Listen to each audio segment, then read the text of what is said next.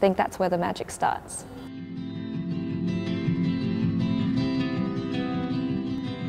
My name is Joyce, and I am a professional calligrapher. I go by the pen name Artsy Nibs. I tell people that I write for a living. I write menus, invites, program sheets, anything really that you can think of using a pen and ink. The reason why I use a notebook is because it would be quite ironic if I write for a living and I don't write in my planning time or leisure time. So I love the idea of pen and paper, pencil and paper. I feel like it's a lot easier for me to materialize my thoughts on paper. I have many different notebooks for different things. So I have my work notebook where I write down my to-do list mainly. I write down memos for meetings or things I have to prepare for.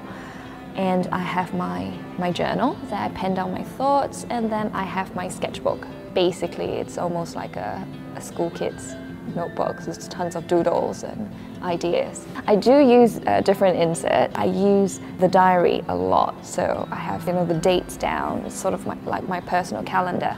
The square ones for my sketching. I'm just going with the blank ones now. Yeah, I do use the calligraphy inserts because it's something that's really close to my heart. I love traveling and I'm always on the move. I find that that's really good for traveling. I usually go about with a pencil or my ballpoint when I can't travel around with my fountain pen. The calligraphy notebook actually helps me to keep up with my practice, to be honest. My favorite type of place to write will be in a cafe like this. It could be really bustling, or it could be as quiet as this. I do enjoy a cup of coffee and writing and people watching, ideally in Amsterdam. I think I would say my favorite cafe in Amsterdam will be Toki. I just use the pencil for everything because I do feel that it takes away a lot of pressure because you can erase it off if you make a mistake. Yeah, I'll just say a pencil. I'm a huge fan of Blackwing. I mean, I do use a lot of brush pens and calligraphy pens for work professionally.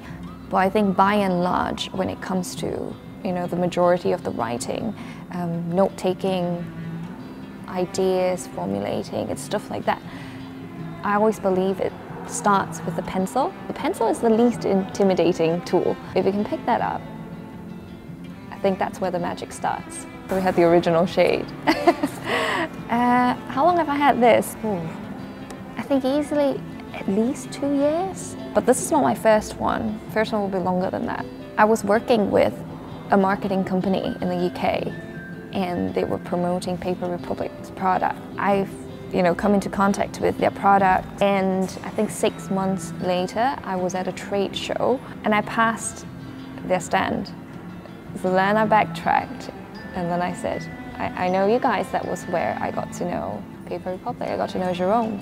I do like the options of having to choose what kind of leather cover I like. I've got one in black, I've got one in this color, and I've got another one in the red one, just for different purposes. I've grown to love how it changes over time. Yeah, I think mainly it's the clean look, but just colorful. I have a really bad habit of trying to put too many things in my insert. I like the idea that you can put in your diary, your notebook, even your little card holders like these. It makes this entire thing a lot more valuable than my purse. This has become more important than my purse.